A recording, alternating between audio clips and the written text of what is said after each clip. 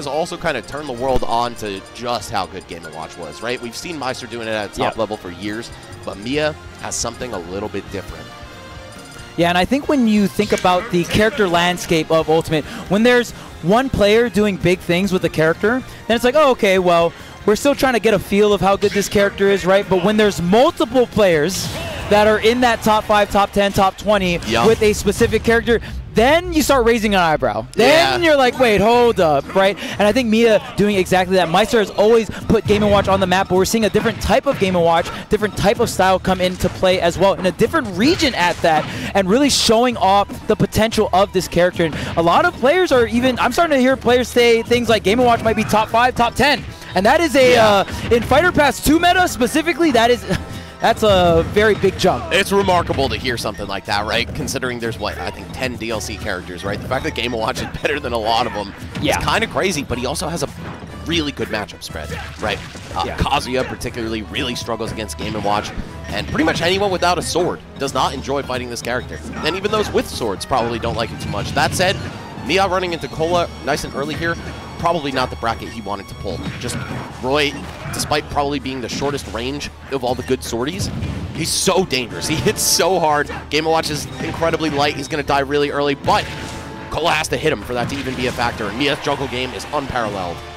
Yeah, and I always like to view Game & Watch as an anti-meta character, right? Even ledge trapping, we see this jab ledge trapping, it's very hard to react to Game & Watch's normal getup because he's a 2D character and he just goes from ledge immediately into normal getup and has some of the best out-of-shield game in Super Smash Bros. Ultimate. The Nair off the top is going to do the trick here. Mia showing off the flag as well, but immediately answering back with the forward tilt. But there's so many characters in Ultimate that want to mash on your shield and get so much out of it. Game & Watch, just a wall of thorns in that sense. You don't want to knock on that shield. No, absolutely not. Even if you do have a sword, the scoop on the trampoline is just so wide. Otherwise, though, Game & Watch is out of shield, kind of shit. So if you can outrange it, if you can outrange it, very quick. But the main thing is to outrange it, right? Yeah, if Kola is able to stay at that max distance, right, which unfortunately for Roy is the sour spot of his sword, then he can get away with a few things. But right now we're just seeing Kola kind of struggle to get this chase down. Mia extending his lead so much, up about 80% right here. Well, 79.8%, I guess. But quick math. Now we got the ledge trap where it seems almost impossible to get back from. Kola forced into the air dodge off stage. Mia's going to be all over that. Some of the best edge guards, some of the best juggles. Really just advantage state. He might be one of the best, period.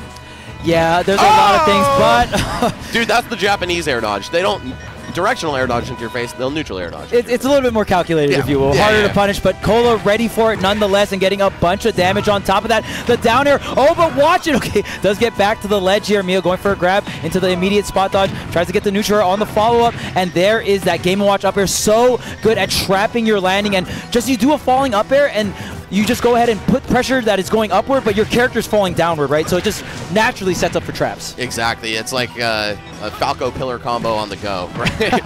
I'll take that pillar combo to go, please. Yes. Large fries as well.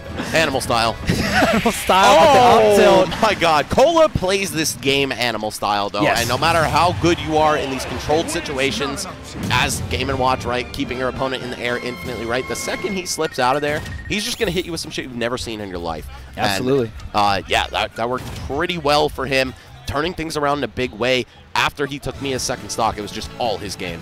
Yeah, and a lot of players and a lot of the spectators is really hyping up Mia for this event. I believe this is the second time Mia is competing outside of Japan, the first time being Scuff World Tour. So we'll see how Mia does again on NA soil. He also won Apex. And Apex, my bad. Yeah, also won Apex as well. So third time. Yep. Yeah. And pretty good results at both of those two events, if I'm not mistaken. Yeah. I don't remember exactly what he finished at Scuff World Tour, but first at Apex, definitely huge. You know, didn't have the same like out-of-region attendance that an event like Battle of BC or Scuff World Tour would, but he still beat some really solid players to get there. Yeah, and even at Scuff World Tour, I believe one of his losses was like Spargo and stuff like that. So obviously, a lot of players lose Spargo. So. Yeah. No shame in that one. Pretty much the other front runner for #1 currently. Yes, Him and Akala really neck and neck for that position. All right, but Mia also wants to join in on that conversation. I mean, there's so many great players that are top 2 of each region, and most of them are here at this event, so it's really exciting. And if Kola is able to get a win on Mia, that's going to be huge for the resume for Kola. Yeah, that's true. I mean, Kola definitely a player who's had insane peaks, right? I think number 8 in the world was his highest ranking, and it's been kind of a rough season for him recently. I think people are starting to figure out how to deal with Roy a little bit better and just exploit some of those weaknesses. But if he gets a win on Mia here, I think that's kind of the momentum he needs. Kola, a very emotional, momentum-based player in and outside of the individual game, right? Depending on how good he's feeling going into the day, that's going to dictate his performance. So a Game 1 win here, already huge, but we're going to see Mia set the pace yet again, leading in the early parts of the game just like he was last time. Yeah, and I love Mia's strategy with Game & Watch. So obviously Nair is a preemptive hitbox that you kind of throw out. You get a lot out of it, and you're essentially spacing out like it's a sword move. Oh, wait, the directional air dodge? You still have one mix here. Dude, is bucket breaking in the game? He just pulled the bucket out in the corner, like in the blast zone, to try to save himself. Yeah, I don't I'm not know too if sure it's in if the game. It, like, breaks your momentum or not, or if he's just using it as a stall. Could be using it as a stall too. But he did it right out of hit stun. So right. like, I don't think it would occur to him if there wasn't some kind of like direct purpose. But I agree. Yeah, the ledge stall, you know, or the offstage stall could be huge too. So either way, you know, some nerd, please hit us up on Twitter. Let us know if bucket breaking survived this game in some capacity. Okay, but all these trades back and forth, 2 stock apiece here. I love the turnaround shield coming out from Kola, but the trusty neutral air coming out from Mia, just again commanding so much airspace, just like this up air as well, right? And when Mia does condition you into going into shield or retreating from him, that's when the forward airs come out, because forward air is so great on block. The down air not going to get the regrab here. Mia just drifting back with this safe neutral air. Kind of a goofy mix-up right there. You saw him do drop off the ledge, double jump, air dodge back, and still made it back because obviously Game & Watch's up B goes super far, but it threw Kola off. It got Mia back in the mix, and suddenly this is his opening, his edge guard, his ledge trap maybe. No. Okay, wow. Kola going to break free somehow through the storm of bacon right there. One of the most imposing ledge traps in the game. It feels like there's no answer sometimes, but just a quick spot dodge got him out, got him the stock, and yet again, Kola looking like he's poised to take this game. He had to make a huge comeback to do it in the first game, and definitely a less huge comeback, but still started off trailing here. Oh no. Drag down back air into another back air, because why not? I mean, so much multi is just covering around that ledge, and really Mia just needs to trade with one hit on that Roy up B or just catch the double jump. Does exactly that to keep this game even. What a beautiful fall through the platform into the up air, getting a ton of damage here, just controlling the center area of Smashville. This is probably why Mia opting to go for the stage. Look at the control in this area right here. Like, how do you get through that, right? Yeah, I mean, shout outs to Coney, his favorite term, the house above you, right? But when you have a vertical projectile like Game & Watch, like Mega Man, right? It's a very rare asset in Smash, but man, it is so annoying to fight through the platform, and we're going to see the forward tilt come through. Wow, this time it's Mia pulling off the comeback. Kola was leading 2 stocks to 1, but it didn't matter. Did not face this kid at all, and we've talked about young players, you know, mentality, how strong are you when you're down or when you're pushed to your limit. And Mia, I think, really does kind of echo that MK Leo style of just not cracking. Yeah, and when you're playing a character like Game & Watch as well, you can get so much out of certain situations. So I think Mia having extreme faith in his character. The last time I talked to Abadongo near Kaguribi 10, he said that Shuton and Mia both think that Game & Watch is top 5 character in the game. So Mia has a lot of faith in his own character. Oh, yeah, I feel like you have to when you win so much, right? It's like, well, obviously this character's good if I keep winning.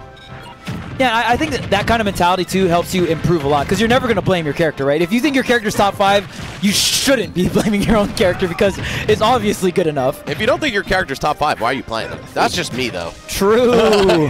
I'm a big tier list enjoyer slash abuser. There you go. Big same. And you got to when you're trying to compete at this level of bracket, right? Yep. And, you know, we do see some low-tier character runs here and there, but especially at a tournament like Battle of BC, we'll see if that happens here, because the talent pool is just so thick. And when we say thick talent pool, well, they're also playing very, very strong characters, too. Oh, she thick. Talking about her talent pool, obviously. Obviously.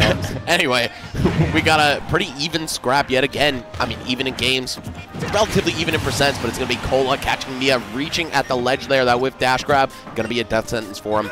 And now this is very doable for Kola. He just has to get some of these openings, establish that extra credit, because Mia is so good at ripping the lead away from you. Yeah, once Game & Watch gets a lead, the damage comes easy with Game & Watch. Like, damage is almost, I don't want to say it's free, but it's almost guaranteed. Yeah, I mean, you get that down throw, you're good for 50-60% minimum, right? Yeah. It's just landing the kill move, that final blow. Oh my god, and here we go, the guaranteed ledge trap, bacon into whatever the hell you want. This time it's going to be forward tilt, closing the door on Kola's first stock here, but still, your Game & Watch, one of the lightest characters in the entire game, bro. A million damage upcoming. Well, like you said, man, the damage comes easy, right? There's the 50. Yeah, and then down air to get back to the ground so you can continue the juggle. Mia really showing up the drag down there into the up B as well. There's the bomb and just almost immediately back into the game here. And one thing that Abadongo stressed to me a lot when he thought about how strong this character is, he just says a lot of things Game & Watch almost does for you, right? The bacon ledge trapping, so strong and so effective, and things like up air juggles. There's the edge guard. Is it enough? Another uppie, but the angle is high. The bomb has to connect. The down air still not going to catch Kola on the way up. Kola finally tasting what the stage feels like to be on and gets a forward tilt while he's at it. Bro, I feel like Mia just booby traps every corner of the screen. It's like, oh, you got a bomb here, you got 7 bacons here. Oh, also, there's a chair as soon as you get through it all, and you're dead. And I'm jabbing ledge roll too, by the way. Yeah, because why not? Oh, and you got close to me? Here's an up B. I thought you would enjoy that. Very thoughtful of you, Mia. Oh, and the key as well, the key to success, man, getting him down, not even from a great distance, right? I think that's when the key is most effective, when it's not so telegraphed all the way at the top of the screen. And now we're seeing him start to bring this back, but Kola trying to shut it down. There we go, 2 up airs, nothing to follow. Oh no, but suddenly it's gonna be an even game, bro. The combos literally write themselves for this character. Yeah, the way that Mia is setting up certain like up airs too, so you can get an up B follow-up. Most other Game & Watches might just go for double up air, but Mia understanding, hey, I want to actually use up B to fan him off stage and set up a forward air, so I force the double jump and stuff like that. It's those little things that Mia is optimizing about the character in terms of positioning and how to end the combo. Oh, the single jab into the pratfall there. Wow, amazing, calling out the get-up attack, just hovering slightly over it with the back air, getting the whiff punish, and suddenly, dude, Kola is down in a big way. Both characters could die at any moment here, though. Of course, this is Game & Watch. He could just explode on one hit, but it's not going to happen. Kola unable to get close enough to him. And I don't know, man. Just the back and forth is so crazy. Again, we saw Mia on his last stock before Kola was, but as soon as he got his hands on him at 0, it was just non-stop damage. And again, I just have to shout out the way Mia is playing this character. So he uses the Nair, right? The Nair and the Baron neutral to force you into like shield or defensive maneuver options, and then starts dropping fares. When he stops dropping fares, the counterplay is hit the bomb, right? Well, guess what Mia did just there? Threw out the forward air, drifted back, made Kola swing out the back air to swing at the bomb, but the chair was buffered immediately and getting the whip punish on that fair. The way Mia is setting up these KO scenarios is phenomenal. Amazing show off of what the character is capable of. He just gives you something to deal with at every corner, and the second you thought you got through it, he has the next trap waiting for you, man. This guy's got a full field in Yu-Gi-Oh! At all times, though. It's kind of crazy. Obviously, you know, when this game came out, people weren't so hot on that bomb forward here, right? They're like, oh, I missed the credit card. Where's the credit card at, man? A good kill move, right? But nah, man. When it just took the right person to figure out how to use these new tools, and suddenly you got true block strengths into grab. You got all kinds of whiff punish setups because your opponent is forced to deal with it. Almost plays like an assist in some ways. Yeah, I was going to say, it feels like Game & Watch is more of a setup character the way up air and forward air work, where they're like kind of set up trappy tools, and Mia is abusing that to the fullest here. And now with the lead here, game 4, Kola needs some answers, and he needs them quick. The jab block into the offset, and it combos into Nair. Oh my god. Dude, get out of here. That's ref. Illegal move. Yellow card on the field. Please, for real. Up smash into neutral air and a ton of damage to follow. This one really getting away from Kola. He needs to figure out something, and fast. This has been a set of comebacks, Charles, but I don't know if Kola has enough gas left in the tank. There's, oh my god. What? Whoa. You can do it again? Okay. What a mash coming out from Kola. That berry on the down smash is very powerful. So incredible mash, but Mia just running it right back. Bro, you know the classic Kola pop-off where he like catches the Holy Ghost and stomps around on stage and shit? He just did that on his controller to get out of the ground right there. My god. But now he's down 1 stock to 3. It is pretty much curtains at this point, unless Kola figures out something in a big way. You gotta start basic though and get this first stock off.